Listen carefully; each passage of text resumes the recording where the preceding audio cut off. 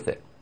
NBC News is now running, and you may have seen these, PSAs, public service announcements, with its on-air talent demanding that everyone in the country get the shot. Barack Obama just released this creepy little video telling small children to get the shot. Hi, everybody. It's Barack. Now that every American over the age of 16 is eligible to get the vaccine, I want to talk about you getting yours.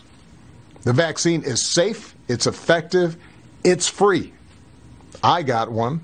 Michelle got one. People you know got one.